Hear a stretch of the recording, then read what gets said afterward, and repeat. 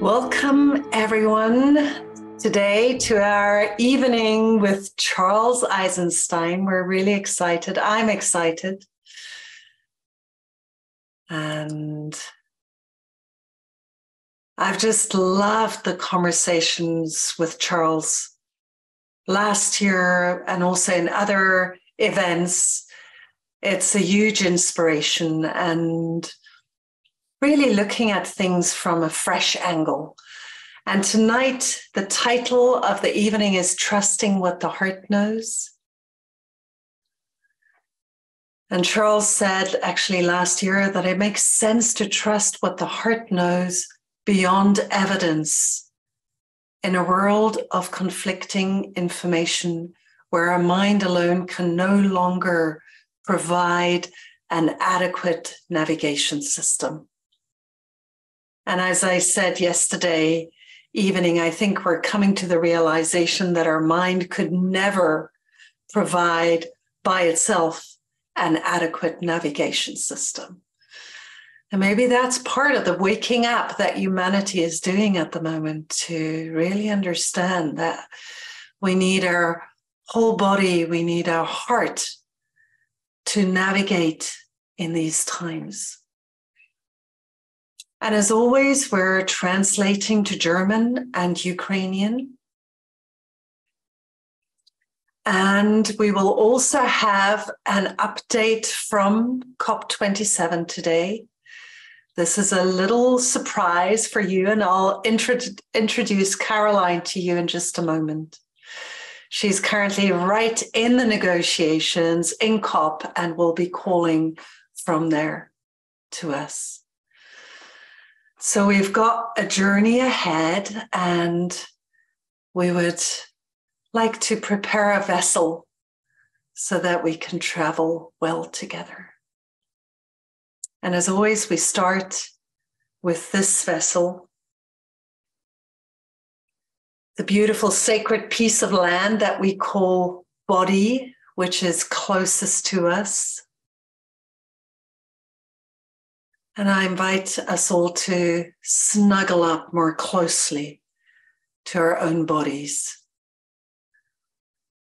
And for some of us, that might be a very simple thing to do, to come close to my body. And for some of us, the body is also, or for all of us, the body is also a place where unintegrated parts live. So both the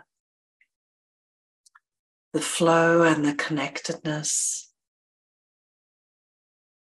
and also the parts where we contract and shy away. Let's close our eyes, and today I would like to invite us into a deepened relationship with our breath.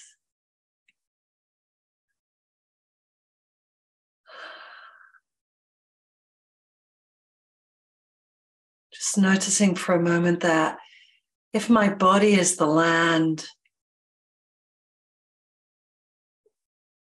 literally the land, the land that is built through the ancestry that went before, the DNA that I carry, the wisdom, the resources, and also the unintegrated parts that I carry in my DNA, in my cells. There's also the minerals that make up my body. The water,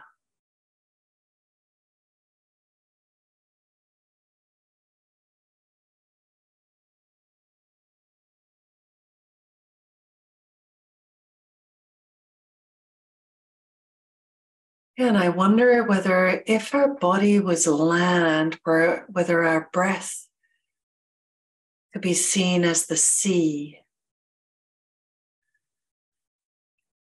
And maybe just for a moment, you can imagine yourself to be standing on the beach of your body and watching your breath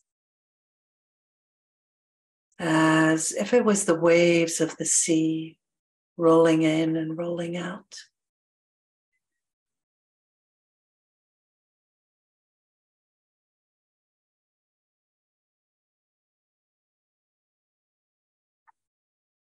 Maybe noticing the firm earth underneath your feet, the big horizon and sky around you.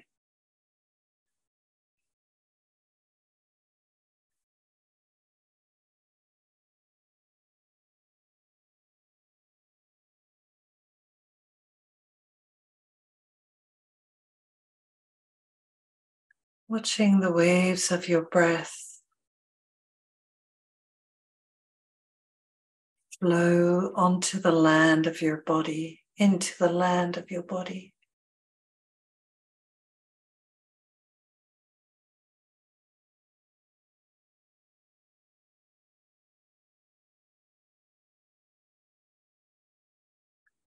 And then withdrawing, flowing back out into the sea.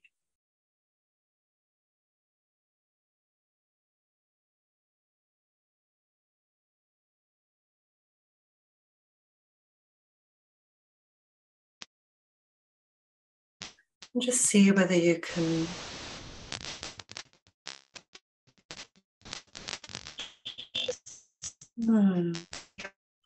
There's a sound coming through. Let's just make sure that everyone is muted. Scott? Thank you. It's a little wave of sound entering our space.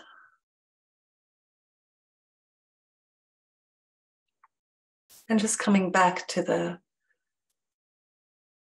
waves of our breath.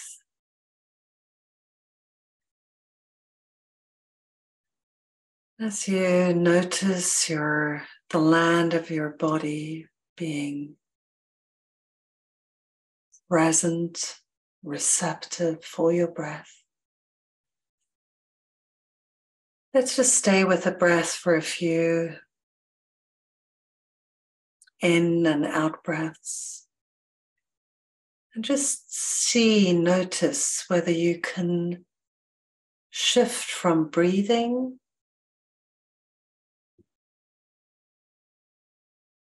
to allowing yourself to be breathed.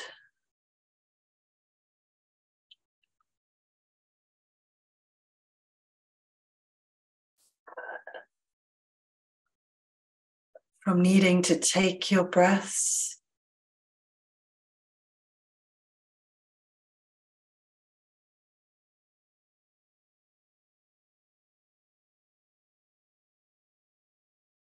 to just allowing them to stream in. Allowing the breath to stream in. Allowing the breath to stream out.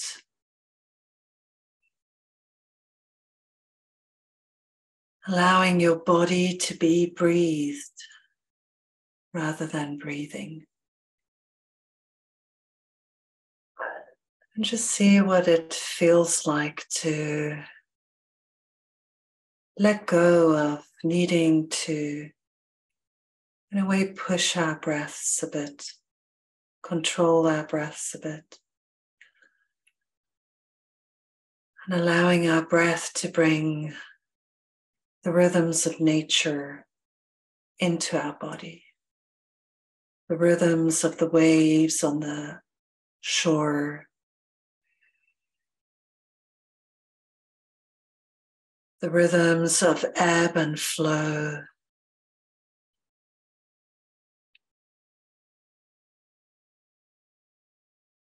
The rhythms of day and night.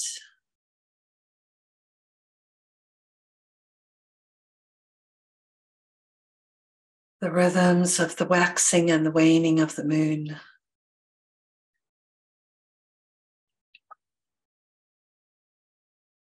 And deepening our understanding that we are so deeply embedded in these rhythms through the rhythm of the inflow and the outflow of our breaths.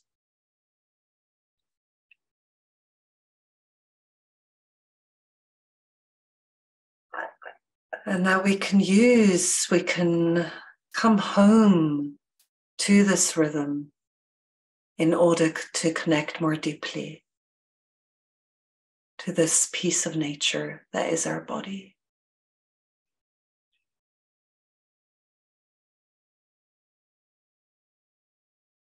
Yeah, and with that, I invite you to open your eyes slowly.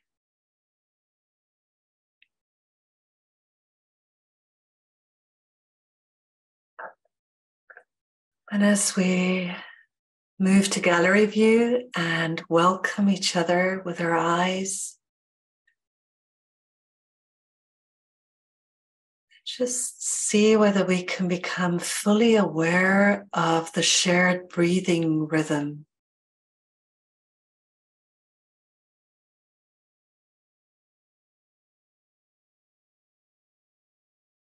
This miracle that we're all being breathed right now.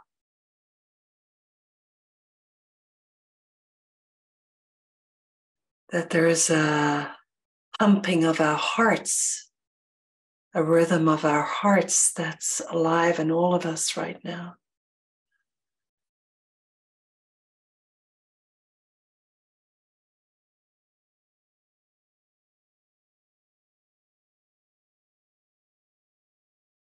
And just see for a moment whether you can relate to this music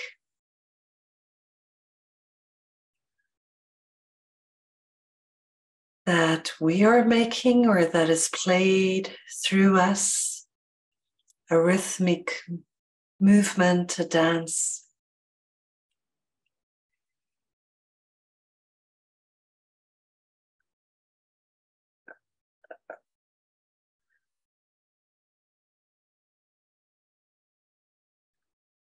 Yeah, thank you. And I invite you to keep a memory of this deep connection to rhythm in your own body, in your own emotions, in your own mind, your inner space, and also in our group vessel throughout this evening. As we listen to the voices and we witness together. Yeah, we're going to be traveling to Sharm el-Sheikh now, to the conference where, voices are being heard that it's not so easy for representatives of civil society that are there, that it's not an easy time for people.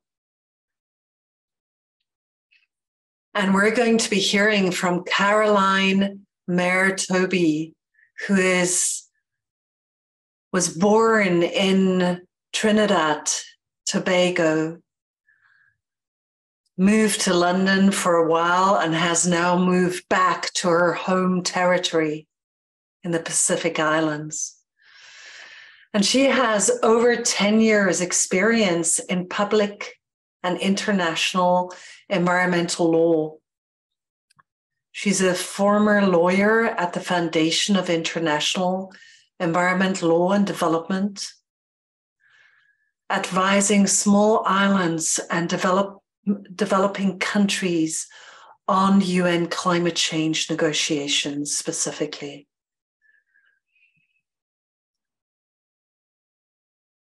Yeah, and she has also published widely on the environment, on climate change, on human rights, on business, on human rights and conservation.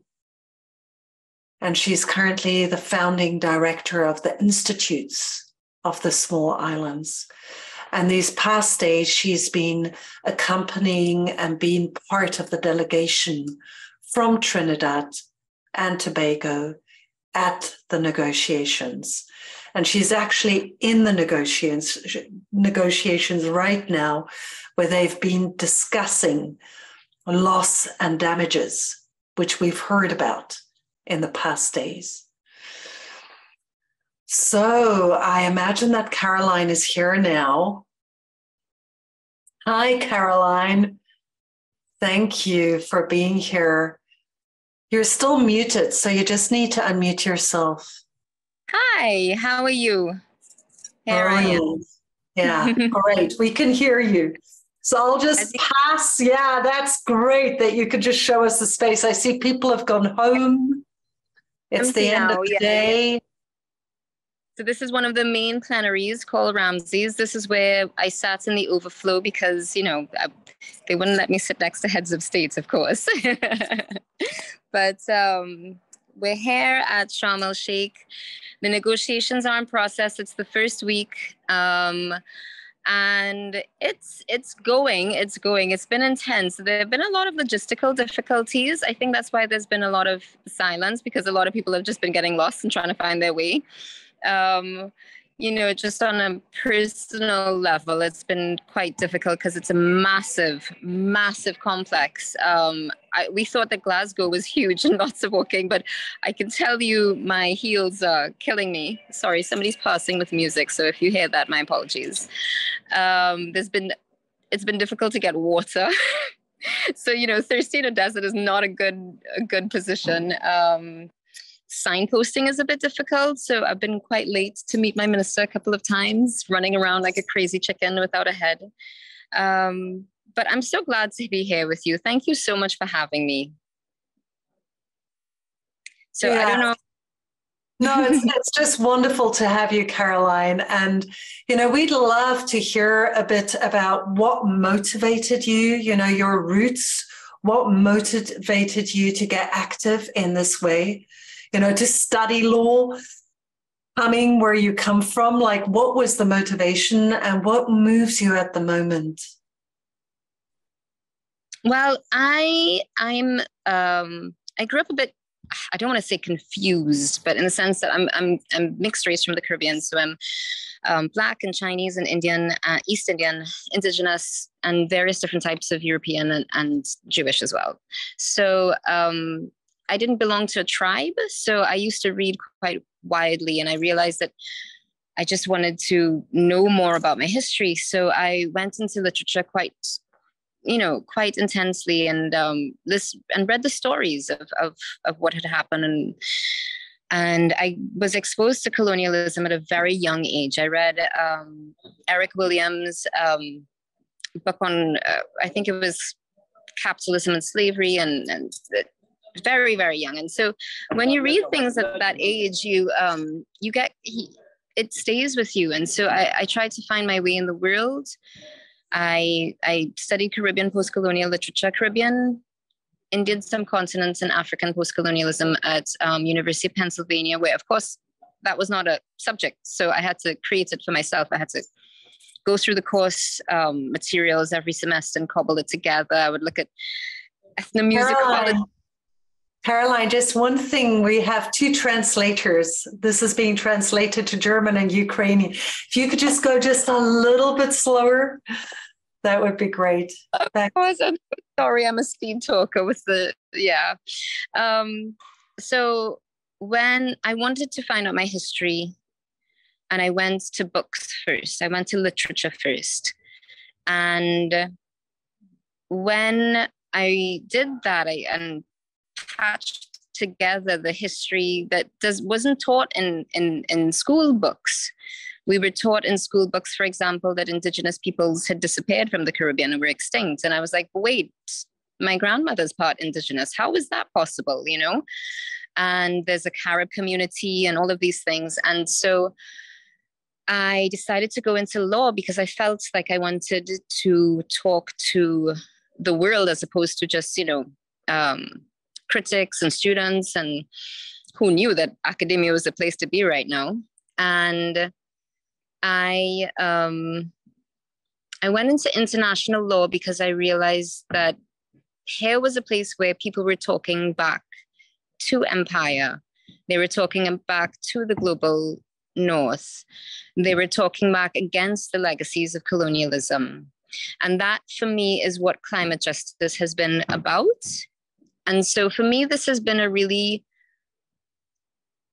difficult space to navigate, but it's very fulfilling because small islands have been taking on the world order when it comes to climate change, and we've been quite adamant. And so the Alliance of Small Island States at the negotiation is a collection of Caribbean and Pacific and some African countries who are not taking no for an answer right now. We are standing up on 1.5. We are standing up on climate justice. We are standing up on loss and damage.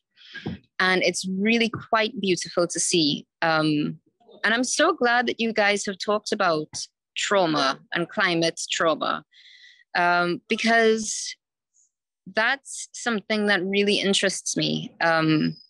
What is the collective trauma of being owned? What is the collective trauma that's passed down from slavery? What is the collective trauma that passes down through Indigenous descendants, and knowing what happened to your ancestors was a genocide? So for me, climate justice isn't only environmental, it's cultural, it's social, it's financial, the evisceration of cultures, the slow death of religions. You know, I support where this has taken me is not just the negotiations. I've actually tried to go beyond the negotiations because civil society doesn't have a voice in the negotiations. It's only member states.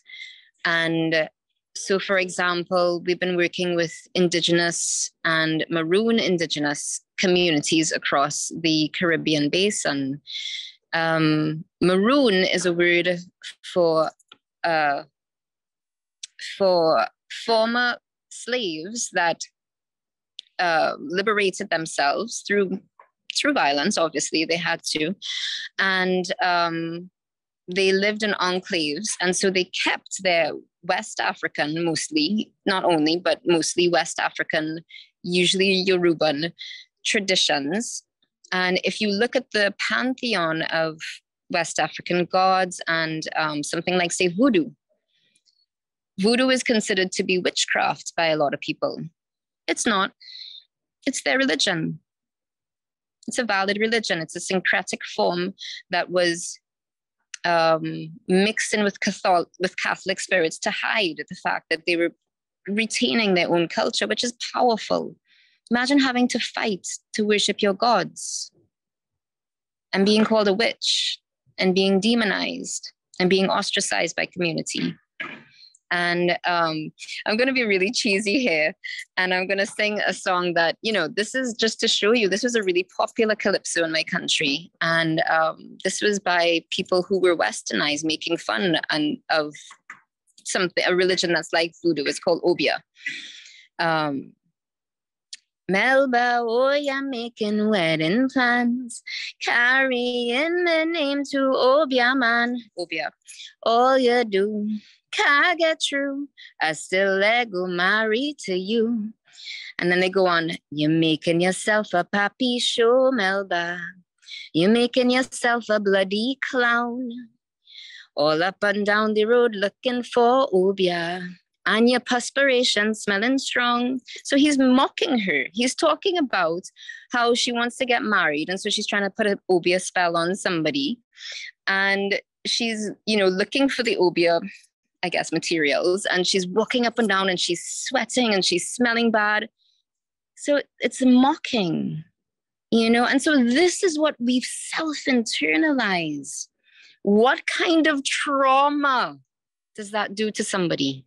What kind of trauma does to self-internalize? So this is why, for me, climate justice is about stories. It's about culture. It's about reclaiming the past, reclaiming your voice, reclaiming your narrative, and reclaiming your ancestors. And that is the only way we can move forward in this earth to a bright and brave new future of just respecting each other.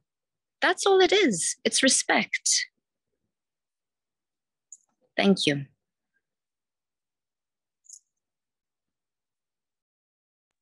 Yeah, beautiful. Thank you so much, Caroline. And it's amazing how we're hearing how, voices of women that we've heard over the past days keep bringing the same message in different ways from different areas on the earth. And it's like one voice speaking a very, very strong message. And I loved that you brought that song, because just the insidiousness, how putting down life, putting down beauty, putting down female power, but also putting down the strength of nature, how that has been brought into the language, into the songs, and is, fed. And we sometimes keep feeding it to each other. So thank you so much. I think that was an amazing example and an amazing message. And we'll just send our love and our care. We could just for a moment be with you in silence and send our love to you as you continue doing this work, and send our love through you to the Caribbean and Trinidad and Tobago. And I felt like even through your voice, we could catch a glimpse of the rhythm of the islands. Thank you. Thank you, Caroline. Yeah, be well. Yeah, we appreciate it just so much that people, who are, and please, Caroline, take a moment just to read the chat also and drink it in. Yeah, and with that, we're going to maybe just allowing this voice from the Caribbean to sink deeply into us and join the voices that we heard in the past days. We want to welcome Charles Eisenstein, who is an essayist, the author of several books, including The More Beautiful World Our Hearts Know Is Possible. But most especially, I think that from the first time I heard Charles speak, what touched me is that I feel that he is a channel for heart energy. Maybe I can say it like that. And every time I hear Charles speak, it's like fresh water coming down the mountain. It's always fresh. It's always new. And I'm really happy to share with you that Charles is currently in Costa Rica with his family for 2 weeks of also spaciousness in a very busy life, serving the world as he does as a speaker and writer and mover and shaker. I think not shaker so much, more mover and whisperer and inspirer. Yeah, I think it's beautiful that also brings in the topic of how we combine, how we bring together the most deeply intimate and personal with our biggest world work. So Charles, welcome here with us. Welcome to you. Hi, Kosha. Thank you for such a kind and generous introduction. Yeah, not at all. It's a very humble introduction, I think, for expressing what I've experienced multiple times. So, yeah, and I think Caroline was just speaking about the power of story, and also the river of story, how it creates us, and how it's our narratives that need to change. And I know that you also work a lot with story, narratives and. I wonder whether we could start just by speaking to the story of separation. Yeah. And maybe, also whether you have a sense of how the pain that we carry. Caroline was speaking about the pain, the power and the pain that comes through lineage, how that might feed into the story of separation. Yeah. I'd kind of prefer not to start with, abstract philosophy, but I'd like to maybe continue on from what some of Caroline was saying. Great. Over. Yeah, I really appreciated the invocation of voodoo, because it is so often used as a term of disparagement, and a like, okay, it stirred something up in me, because a couple of years ago I wrote an essay actually called "The Banquet of Whiteness," commenting on the treatment of an African doctor who became very, very controversial. Her name was Stella Emanuel. And she advocated politically unpopular treatments for COVID. and you know, so she was basically the object of character assassination. And so people dug up all kinds of stuff about how she believes that you know, possession by demonic spirits can cause illness, and how she was educated in medical school in Nigeria. Yes, that Nigeria, said the headline in what was supposed to be a left, you know, a liberal publication. And I was like, hold on a second. What worldview are we reifying as true and sane when we use voodoo as a term of disparagement, which, as Caroline said, it's actually like a very sophisticated syncretic religion of where indigenous people met the onslaught of Christianity and found ways to fold it into their own culture and belief systems that could enable them to get under the radar. Like, it looked kind of like Christianity from the outside, you know, but they were able to maintain some cultural integrity there. And yeah, like, it is commonplace not only in voodoo, but in pretty much most that I know of, at least, indigenous belief systems, that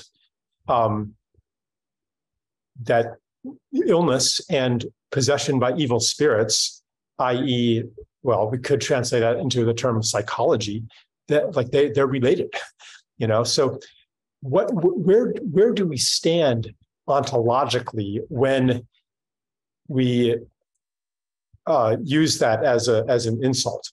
And like, then, like, on a more subtle level, and this, I'm going to wrap this into climate change actually, because respect for, so what post-colonialism is, it's not just, okay, we have to treat them nicer, you know, treat the world's people who we've genocided and colonized and enslaved and exploited, we have to treat them a little nicer. And this was the banquet of whiteness, and give them more scraps from the table, or allow them a seat at the table, allow them a seat at the banquet. Arrogantly assuming that this is the banquet that we should be having. And I said, actually, you know, you look at the food set on this table, and it's not gourmet cuisine, it's hot dogs and cheese fries. You know, this is not, do we really want to make the whole world like us? So this globalist paradigm that rests on, we live better than you, we know better than you, we know reality better than you do. This takes very subtle forms. And one of those forms that I'd like to just kind of bring into this space is the way that we narrate climate change as, or I would even expand it beyond that to say the ecological crisis. When we narrate it as something that is primarily global and primarily a matter of scientific metrics for a global quantity, then let us ask, what ways of knowing and what relationships between people and land are left out of that? approach to the problem. So, trying to make a pretty big leap here. But I guess, I wrote a book on climate as well. And one of the main points is that the ecological crisis is much, much bigger than can be attributed to greenhouse gases. So in places like the Caribbean, for example, vast areas of mangrove swamps have been destroyed. Wetlands have been drained. Forests have been cut down. Coastal areas have been developed.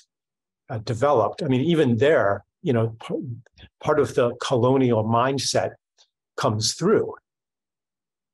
That's progress. It wasn't developed before, but development kind of presupposes this arc of human society.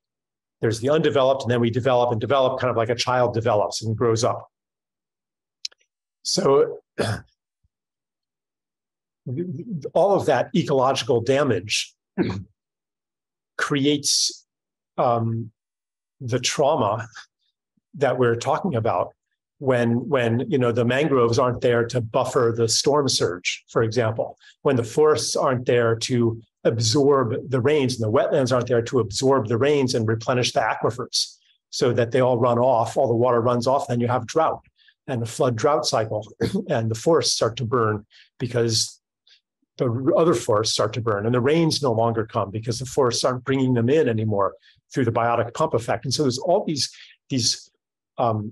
and this is still like a level of science, but then what happens, like let's take it a level deeper, when traditional practices of communicating, or let's even say communing with the land, and yes, the spirits of the land, of the ancestors, of the animals, of the mountains, of the rivers, like traditional culture was in constant communication with nature as not as a bunch of mechanical and chemical processes, but as a living being in its entirety that was home also to living beings, bursting with living beings.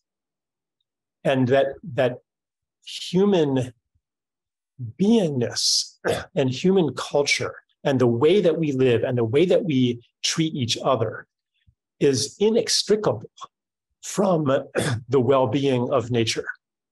So it's not, so I guess, that climate justice is more than recognizing that the effects of the ecological crisis visit upon the world's poor and disenfranchised more than they do the world's wealthy. That's part of it. But another part is recognizing that we have lost our way, we as the dominant culture, or the apparently dominant culture, we have lost our way. And we need to relearn how to be human in relationship to all the beings of nature. So that was kind of a wide circle. I hope that was, I guess so. It's just to say about story then.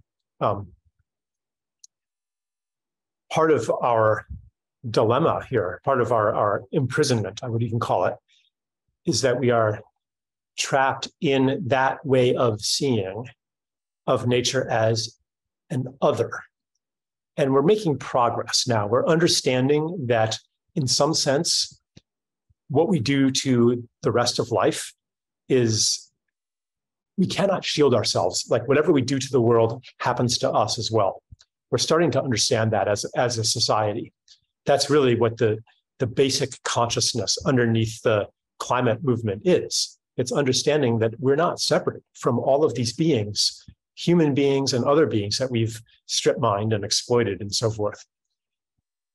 But we still have not, as a culture, made the step of seeing nature and species and rivers and mountains as actual beings. it's still a very mechanistic. Like they're not beings. Like, so we're still alone here. And that's really part of the story of separation. Yeah. Yeah, thank you, Charles, for starting where you started. And, in a way, I'd love to go deeper into that, exploring how seeing all of the world as spirited, as inhabited by spirit, that could be put down, right? Which is where we started.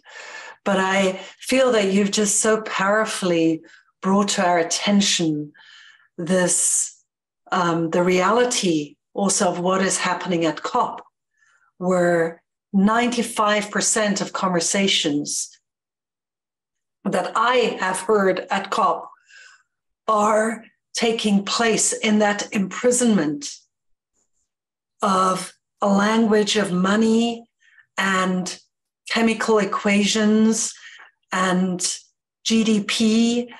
And, yesterday we spoke about the fact that the restoration cannot be monetized.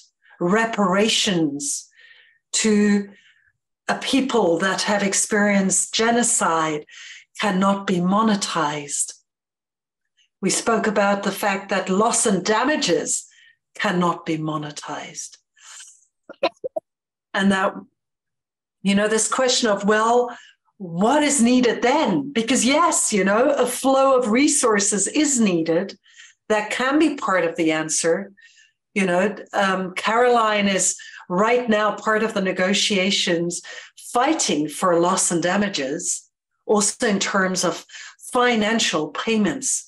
But there is something else that is needed, which is our turning towards the original transgression of sacred law and being with that, or turning towards the deep grief of loss that people are going through, that are losing their island, that are losing their lands, where people are dying in a typhoon, like we heard from Sarah from the Philippines.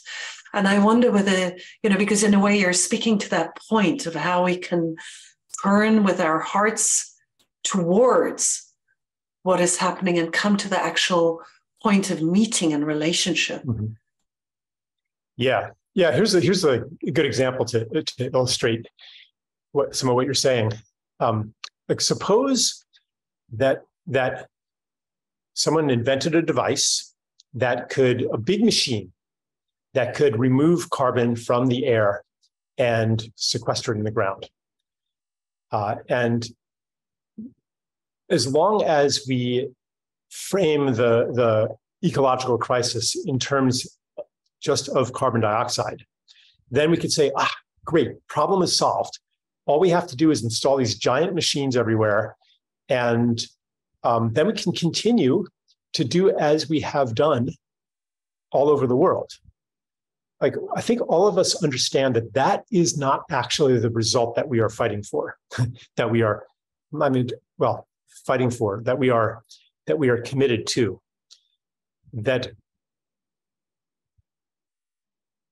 And in fact, there are solutions that are kind of tantamount to that. When that's what naturally happens when you identify green as in terms of carbon, where you make the equation of green and low carbon. Then you end up with policies that actually perpetuate the kind of exploitation of nature and culture that has been going on, throughout the colonial period. For example, like right now, old growth forests in Eastern Europe and actually in the US are being destroyed, cut down, and then converted into wood pellets to be burned at converted coal plants that then get carbon credits, or they produce so-called zero carbon energy. Like that's happening all over the place, and vast landscapes are being converted into biofuels too, as part of this gigantic land grab, especially in Africa. And then there's the problems with like the batteries and all the lithium mining and cobalt mining and silver mining and all that has to happen to. So like we're kind of actually doing this, and what's it going to take to stop that? It's going to take something more than better metrics. And I'm not saying we shouldn't use metrics, but I'm saying they have to be animated by real relationship and by a recognition of Earth as a being and water as a being. One of the Kogi put it really well, I thought. He was speaking of the destruction of the coastal wetlands in Colombia, which, anyway, there's a whole story there, but he said, if you knew she could feel, you would stop.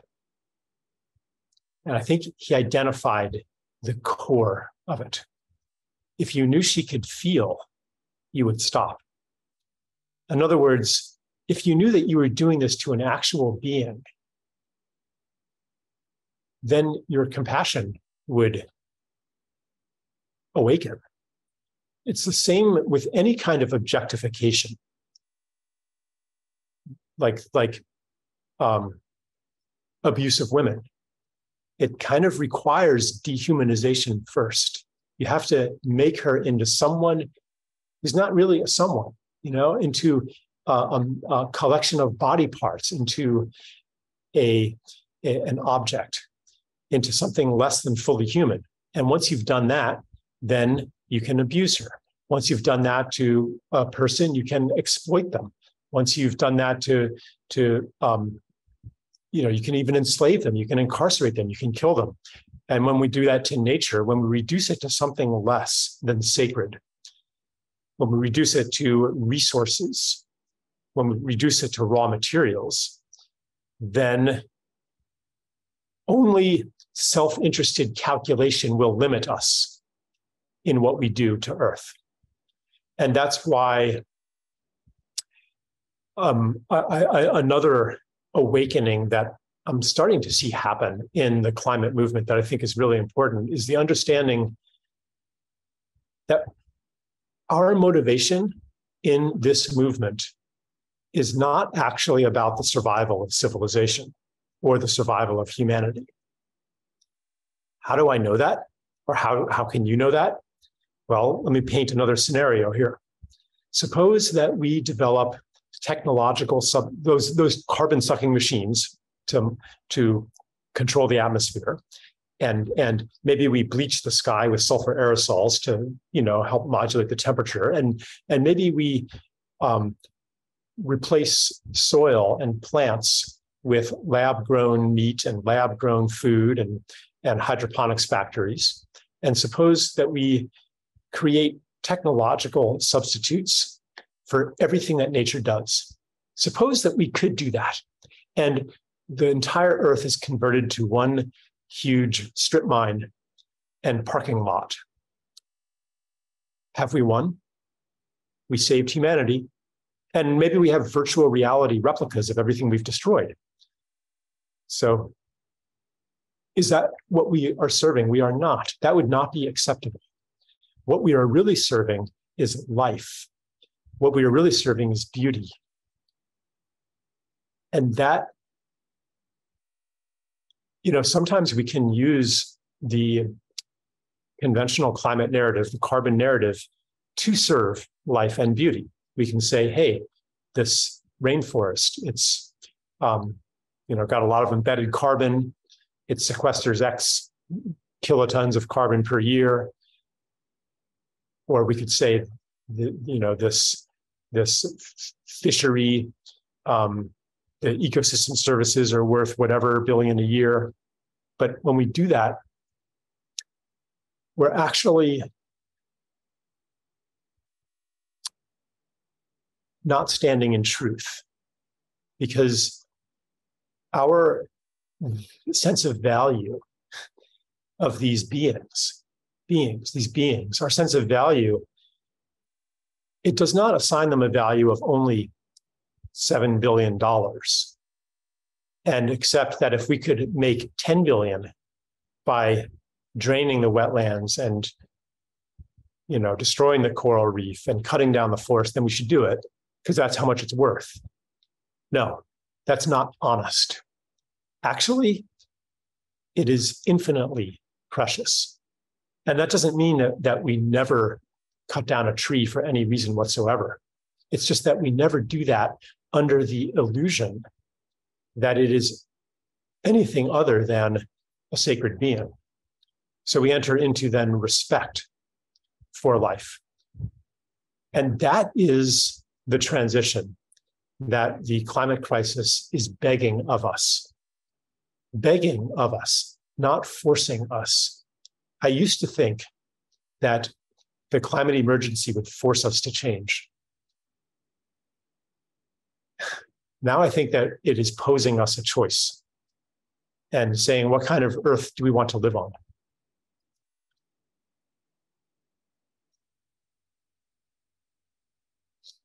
Yeah, right. So, this infinite preciousness, and as you speak about it, you bring that part in us alive that knows this, right? We all know this in our hearts.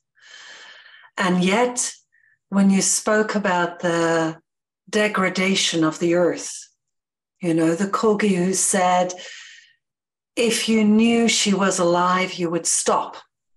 If you knew she could feel, you would stop. If you knew she could feel, you would stop.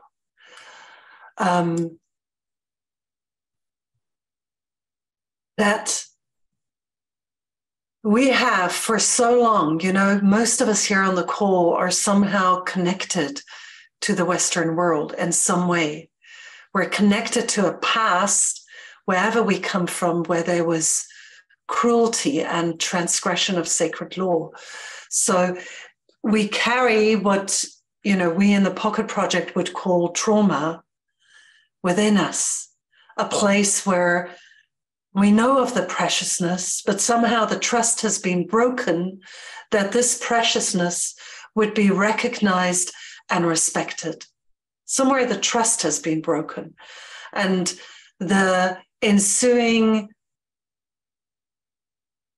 witnessing or perpetrating or being victim of the ensuing cruelty and destruction has been too much to bear. And, the feeling that we're carrying parcels of this unconscious memory in our human global spheres, our collective spheres, our ancestral spheres, our personal spheres, and that there are parts in each of us that are not completely with life.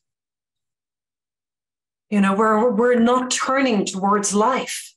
And so, even if we know she feels, even if we know she feels on a cognitive level, we're no longer able to fully know that on a physical level, as fully embodied human beings. So, because I feel like sometimes we're also in danger of saying, we're the ones who know that life is sacred, and somewhere over there are the ones who do the strip mining and they don't know that life is sacred, and what we often find when we come closer and closer and closer and closer is actually that these lines run through each of us. So I would like to know more from you about that, maybe even on a personal level. Where do you grapple with that, or where do you watch us grapple with that? Because we grapple with that within ourselves.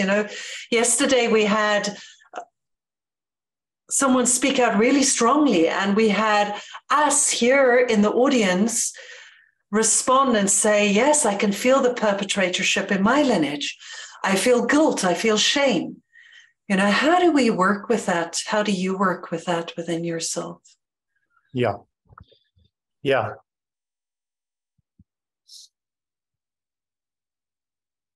So the story the story of separation that says Earth is not a being, so of course she can't feel, is part of a much, much bigger complex that includes a way of life, that includes a psychology, that includes really it's a whole state of being.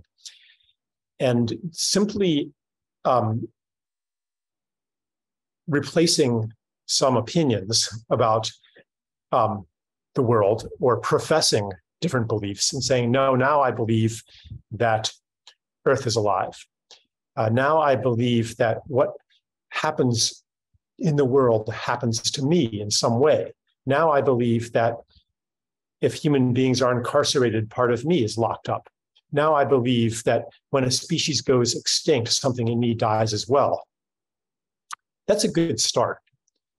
But by itself, as you're saying, just having this cognitive belief that Earth can feel, it's not a very big change. And it can be like what someone professes to believe and what someone actually believes could be two different things.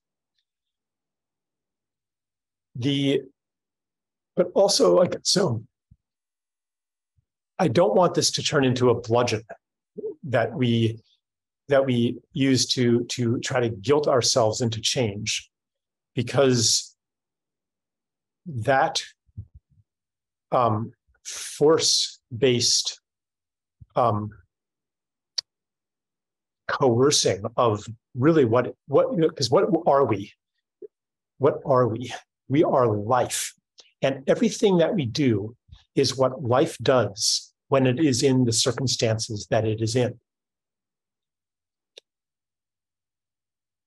We like to think in our culture that when people do bad things, it's because they are bad people. And that sets us up for judgment.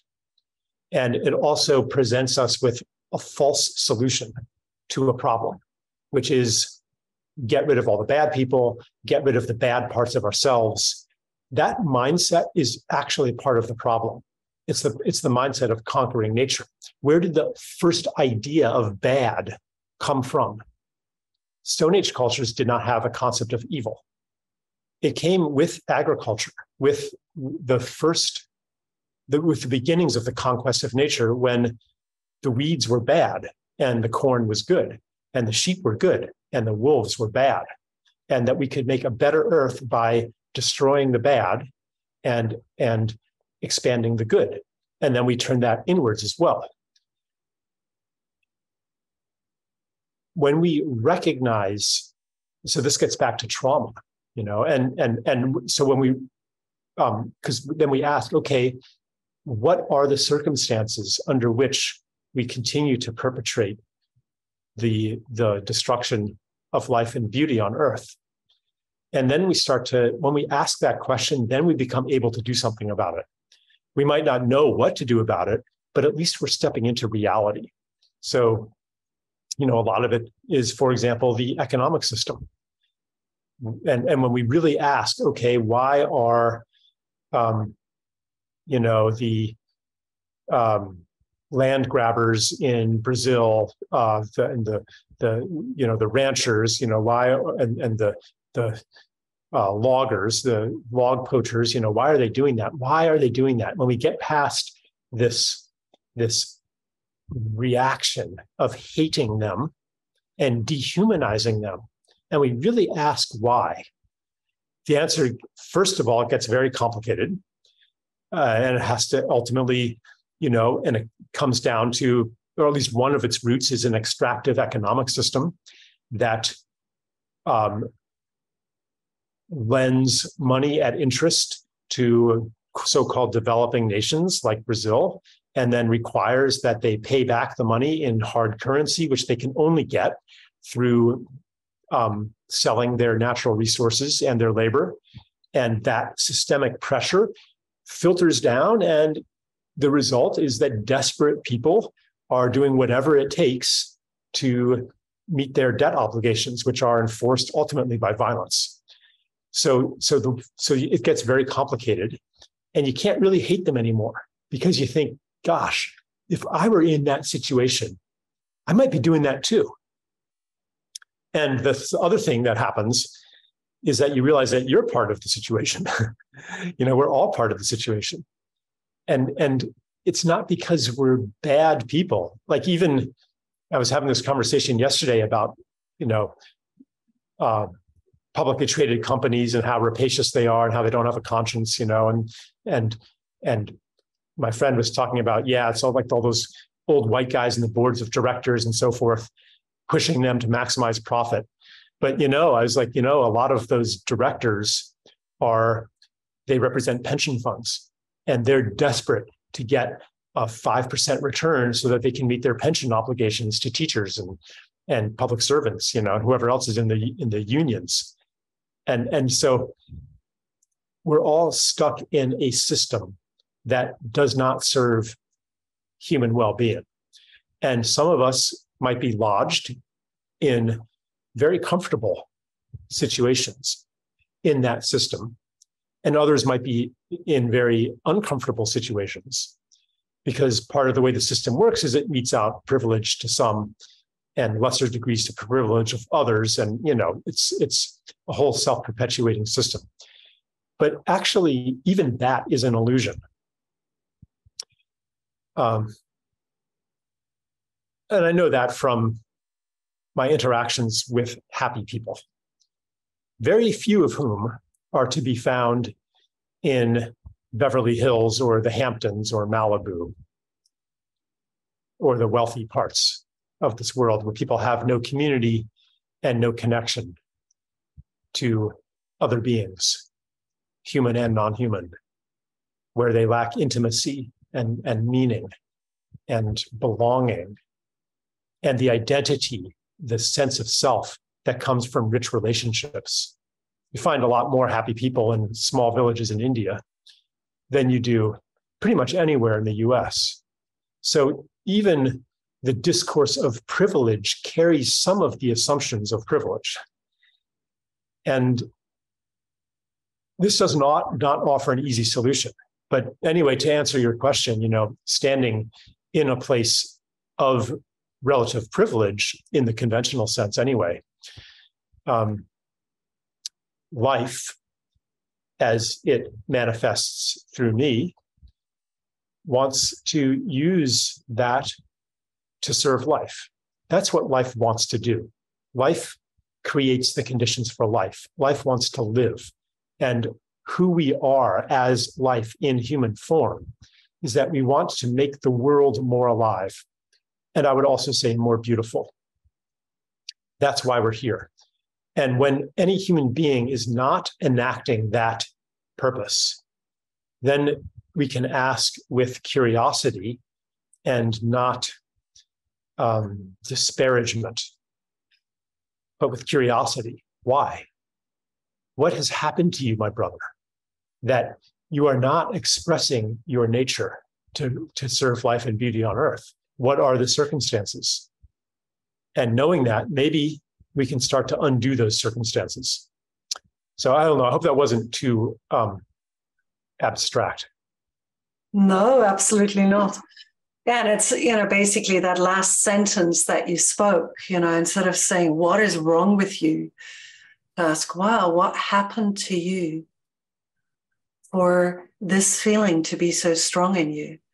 And I feel, as you know, very passionate now after working for so many years in the Global Eco-Village Network and the movement of regeneration, and also seeing, that there is as we try to implement the dreams and the visions of the most beautiful world we know is possible, where we know we can regenerate ecosystems. I see that.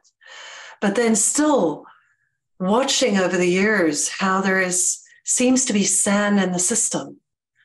Sand in the system of humans working with humans, sand in the system of global movements trying to work together from different continents and trying to bridge the gap of, what I would call the trauma of colonialism and the trauma of racism and the trauma of enslavement.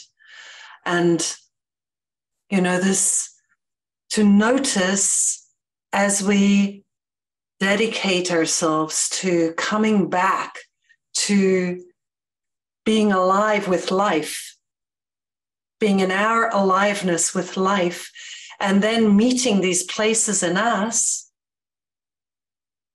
where we get triggered by something, and suddenly, instead of understanding, that this other person is as human as I am, I suddenly see them as the enemy, right? And it can go in my most intimate relationship, with my darling husband.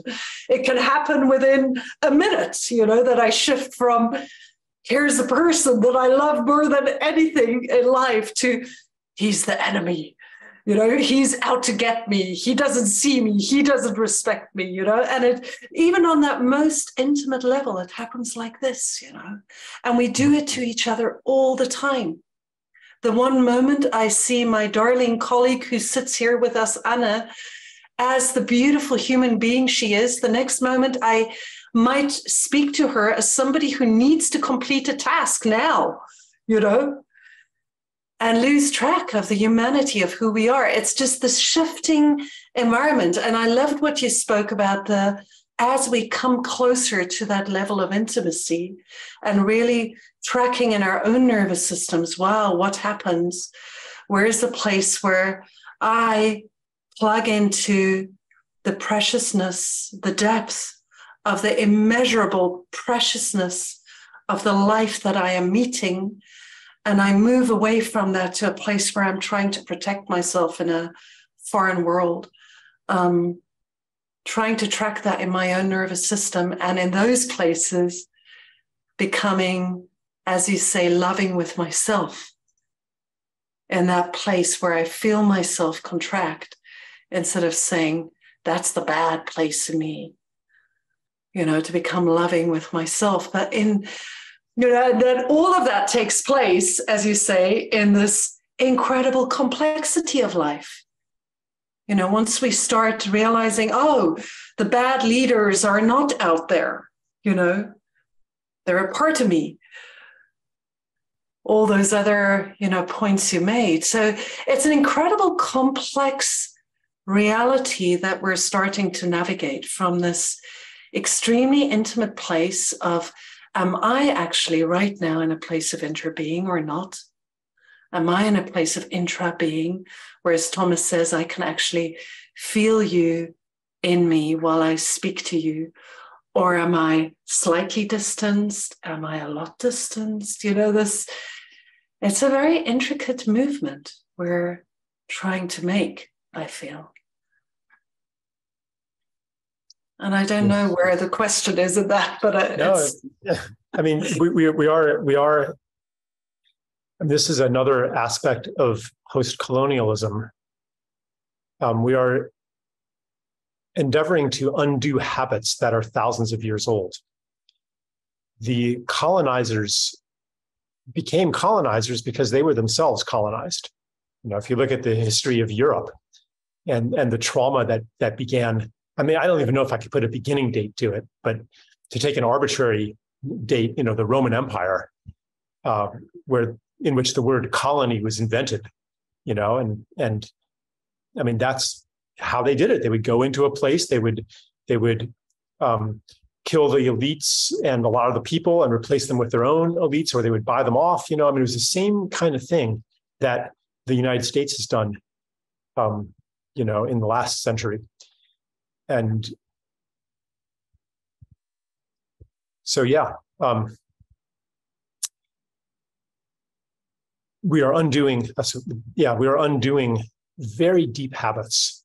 And you named, you described even in your closest relationships, they even infiltrate to that level, the habit of dehumanizing the other, the habit of making an enemy out of somebody, the habit of waging war against evil, of setting up the world into two camps, the good guys and the bad guys, and believing that you can solve the problem, whatever the problem is, by winning this argument or winning this election, defeating this person, removing them from power, winning a war.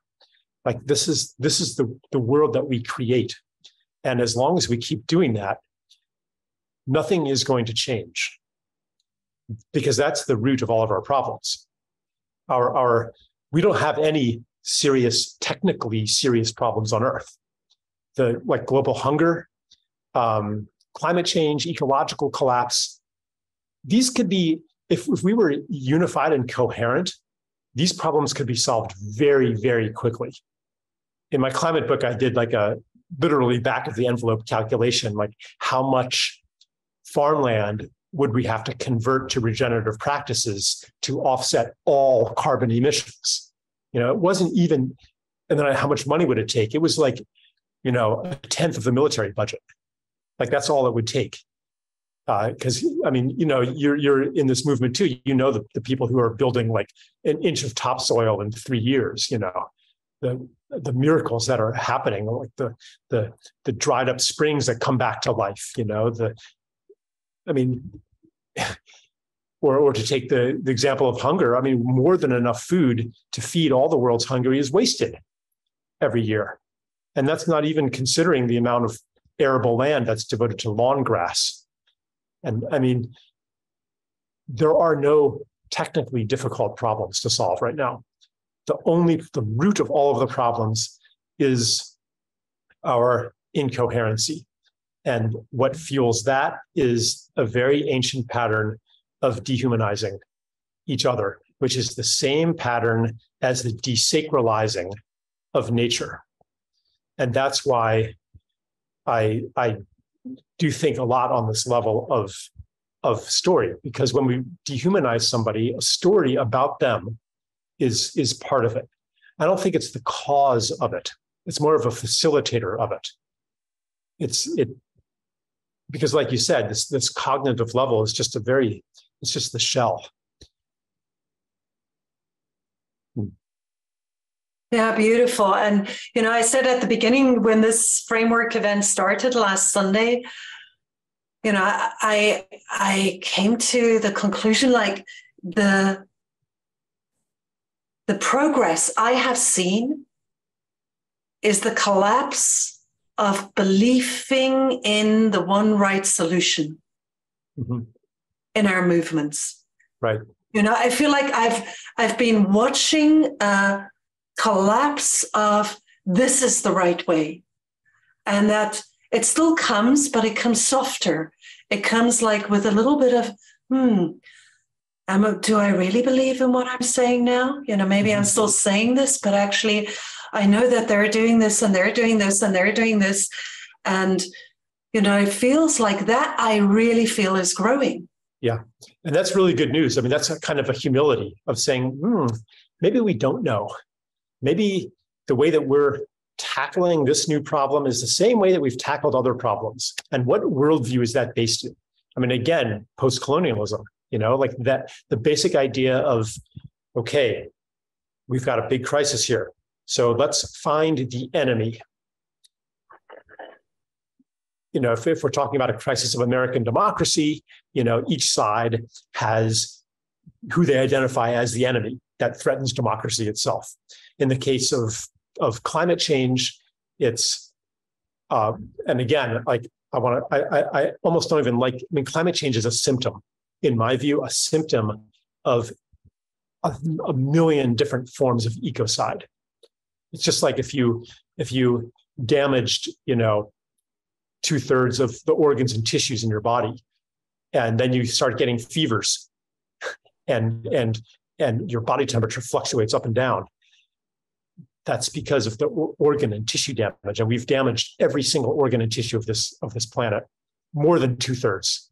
It's about 90% actually. If you look at like the total fish biomass, or the number of whales, or the remaining seagrass meadows, et cetera, a 10% world is what J.B. McKinnon calls it, the naturalist. So anyway, could we just pause there for a moment? Because I think for many of us, to imagine that we've destroyed 90% of the fabric of life of our Earth. Yeah, the insects. It's really hard. It's really hard. Well, I notice I can take it in here, but it's you know, Thomas Hubel once said, if we would really feel this, allow our bodies to feel this, we would all sit here crying right now. You know, when somebody was crying and saying, hey, I'm so sorry, I'm crying, he said, you know, if the strange thing is that we're not all crying, you know. Yep. And but a statistic doesn't do it for me. You know, what does it for me is seeing a place I love that is destroyed. That's what brings me to tears. Because everybody's throwing statistics at us. So, but where I was going with this is this fundamentalism, like this, okay, here's this problem. What's the enemy? And then what do? We measure it, we convert it to a number, and then try to change the number. And if we can only change this one thing, everything will be okay. If we can only master this one quantity, all of our problems will be solved. That way of approaching problems is part of what we call, it's part of what we have, that is part of the worldview that has colonized the earth. So if we are going to be post-colonial in our climate and ecological work, we have to look at that. And we have to start looking at, okay, how do indigenous people care for land? And do they use metrics? And maybe they do, but maybe they use other ways of sensing health as well. Alan Savory, the generative rancher Alan Savory, he says that he can't farm properly if he doesn't go barefoot, because that's the way that the land speaks to him. You know, and he could do soil assays, you know, and all kinds of other stuff, scientific stuff. But the way he does it is that he goes barefoot. And I think that as you were saying, like, we're hesitating a little bit in our certainty. Maybe we don't know. Maybe we need to look toward the surviving cultures, you know, the one that and maybe no culture has survived completely intact, but some of them have survived with a fair degree of integrity through practices, for example, like voodoo, you know, where they sequestered off some knowledge that is contrary to the dominant metaphysics, the dominant worldview. And now we got to go there. Like, that's a precious container of true knowledge that we need to source and that we are becoming available for as we think, you know, like, this is kind of the same pattern. This is the same fight in a different form. And it's not working. We want to do something else. Yeah, and we started today by, you know, I've been really touched by this shift in myself from breathing, which is, you know, what I do, especially when I work. I find I nearly struggle with my breath, to allowing myself to be breathed. That slight shift. And finding that when I just make that shift in me, to move from breathing to being breathed, it can become like an entrance door to a reality where I might also allow myself to be more in that, you know, a balanced place between doing and allowing myself to be moved by my inner soul motivation to do what needs to be done. Mm-hmm. And I feel like as long as I feel like I have to do or I have to breathe, I tend to put an added bit of pressure, which leads to a whole myriad of small reactions, you know, pressure that creates pressure, where it becomes so much harder, you know, mm-hmm. that the flow, like this movement from into flow, happens on such a fine point, you know? Yeah. Yeah, and as actually, we're coming, yeah, you know, I'm just realizing also we're coming to the end of our time. So it's like this, you know, the shift into the myriad of possibilities. And you know, which is also somehow the gateway where miracles, you spoke about the miracle of growing an inch of topsoil, you know, and how do we enter through that eye of the needle into the flow and the world of miracles and being connected? Yeah. So what you're doing, what you're talking about with the breath is part of the same movement of reconnection and reimmersion in the totality of being and a different story. Because when you're talking about allowing the breath to breathe you, you're acknowledging an intelligence beyond your own, where you don't have to control things. You don't have to make yourself breathe. You don't have to be in the driver's seat because the body has intelligence. So that shift mirrors the shift of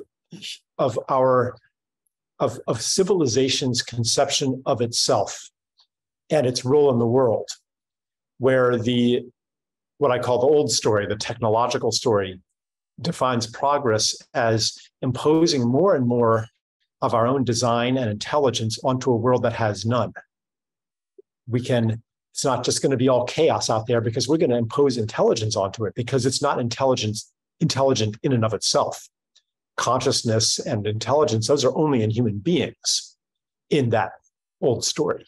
And now as that is breaking apart, as we see the promise of technological utopia recede ever into the distance, again, we're like, maybe we don't have it right. And we open to being participants, not directors, but participants in a much bigger intelligence. And therefore, our relationship to Earth, it's not that we step back and just let nature heal. It's that we ask, what is our role in participation in healing? What is ours to do?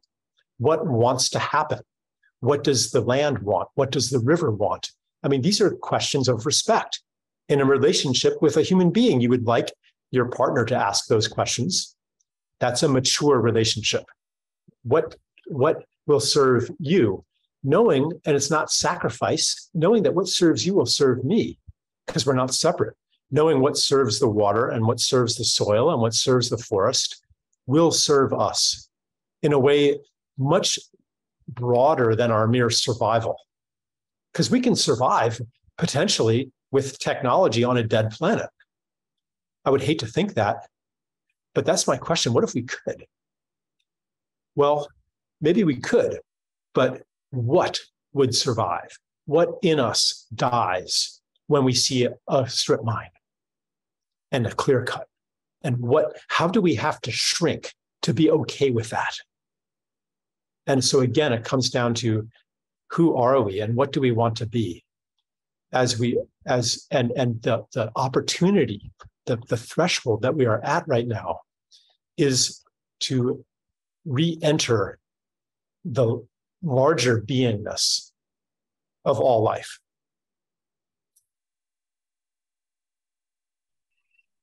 Yeah, beautiful. I think that's a wonderful place to stop. And it's the most perfect way of expressing it. I feel like I would love to hear you say it one more time. The threshold that we're at.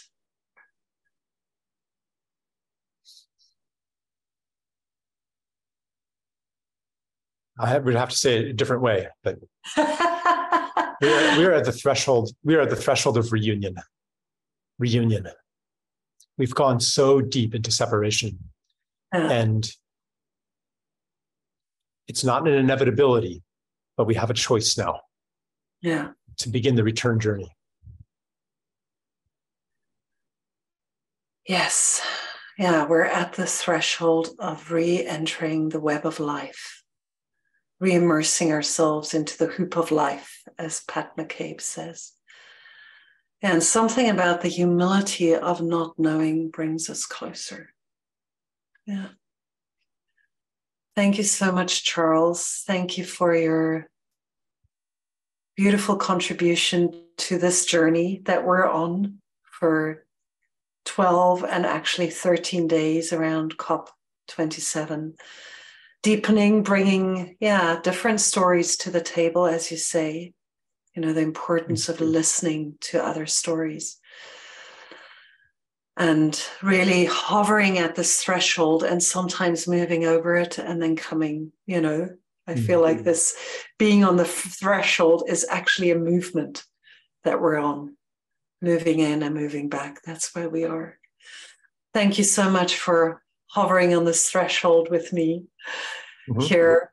I'm very, very grateful for your voice and your presence in this world and in our movement. Thank you, Charles.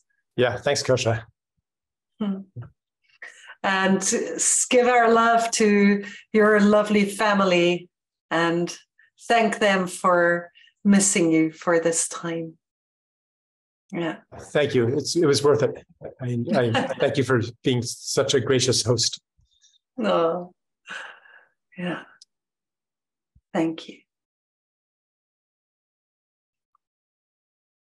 Yeah, with that, we come to the end of the evening. And Ingrid, I have seen your hand. And I would so ask you to please write your comment or your question in the chat, if you can, please.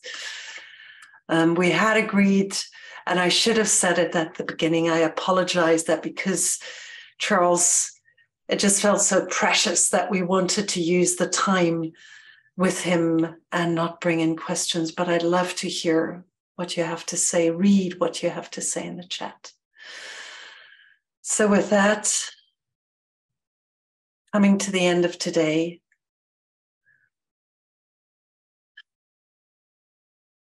honoring that we're at the threshold of reunion and our journey is continuing together. And I believe that making this journey together is what will get us across the threshold.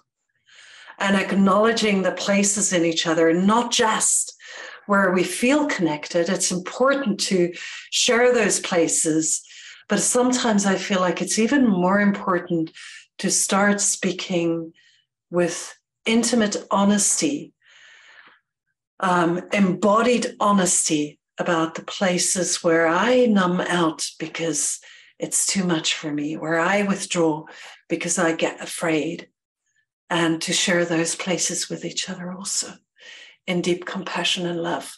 And that's where the true reconnection happens. It's like when we can bring the love in the places of disconnect. Thomas Hübel sometimes says, love is not where love happens easily. Love emerges where it's a hard place for love to open, like a flower. Those are not his words, but my words to try and bring back what he says. Yeah, so tomorrow we're turning our eyes towards Ukraine. We might even listen to some Ukrainian together. And tomorrow is a special day because we will be meeting an hour earlier. I'll repeat that. We will be meeting 1 hour earlier than usual. We will also be sending it out in the reminder, and may it be possible for all of us to break our habits and arrive here an hour earlier. And we will be having another journey to communities on the front lines with Daria Yemets and Volodymyr Ganzura from Ukraine speaking to us. Volodymyr is the second in charge of the Ministry of Environmental Protection. This is in my words, of Ukraine. And we'll be speaking about when war hits and there is no space to take care of environment, what happens? What happens when you need to take care of your life and there's no time, no space, no energy left for the caretaking of the forests, of the animals? Now we need to reframe our regenerative plan considering dead bodies, war scrap, and bomb craters. How can we take care of the future when our present is under threat?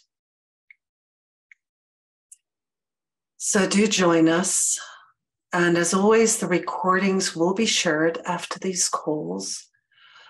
We're also sharing them actually with Ukrainian for our Ukrainian friends. And again, just inviting you, we'll send it out again to take time with your friends to watch the movie Once You Know. And it's so close to this saying of the Kogis, once we know that she feels, if you knew that she could feel, you would stop. And this movie is once you know, you can never be the same. And we're really looking forward on Sunday evening to speak to the director, Emmanuel Kaplan. And we invite you before that time to watch the movie with your neighbors, your friend, your children, your parents, your community. And yeah, welcome back tomorrow, 1 hour earlier, and on Sunday. And let's just take a moment to come back to our gallery view and share a moment of love for this breathing organism of a community here that has one beating heart and one breath.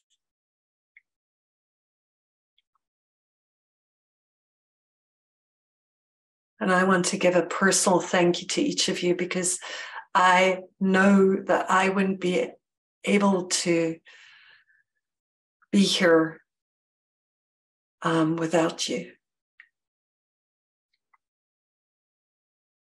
Yeah, thank you, everyone. And as always, thank you to our team. Thank you, Alfred. Thank you, Daria and Olena. Thank you, Anna. Thank you, Scott. Be well, everyone.